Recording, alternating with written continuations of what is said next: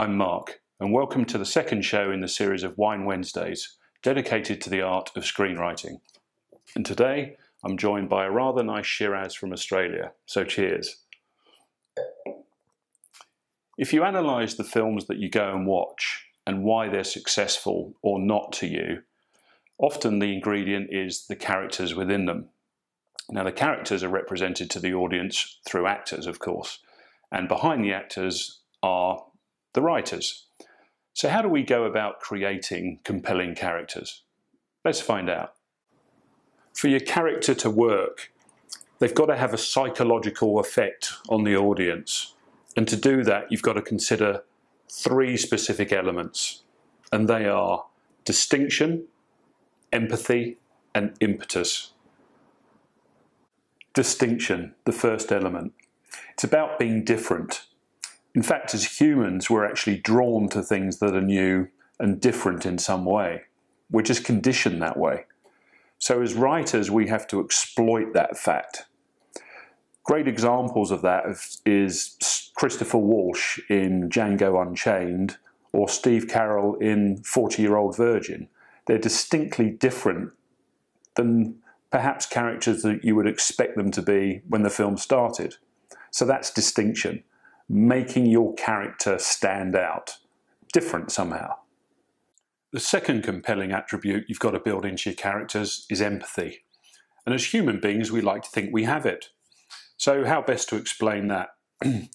Imagine an airport scene and the daughter of a 70-year-old father comes through immigration.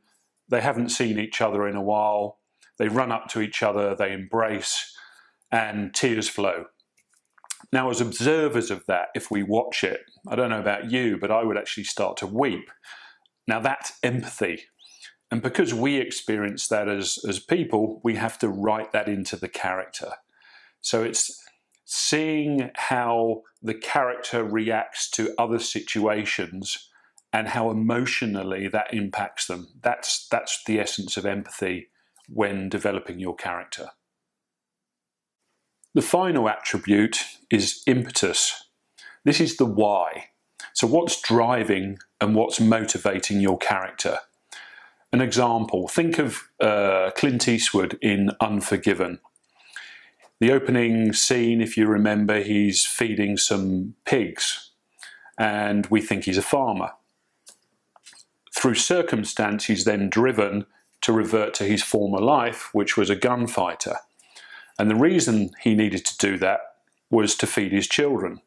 So the impetus of the character is the necessity to put food on the table. He's driven to go back to a life he hoped he'd given up. So that's what it's all about. Impetus is about what's driving your character to do, to think, or to act the way they are. So very important to build that in. Now finally, what we've talked about with distinction, empathy and impetus typically are around what we call protagonists. But in every good film there's an antagonist. This is the guy you love to hate. So you almost need to reverse some of those. And empathy, you need to show that they have it, but the way that they relate to that is perhaps opposite. And this is what gives us a love-hate relationship with the character. With the impetus, often they're driven towards being the bad guy in the film, but nevertheless there's an outcome and a payoff to why they're behaving that way.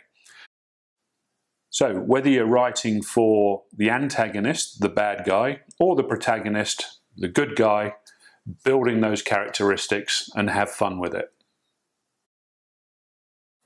In summary then, distinction is what draws your audience in. Empathy is what keeps your audience relating to the character. And impetus is the thing that keeps your audience invested. And that's what makes compelling characters. So until next time then, it's cheers from me.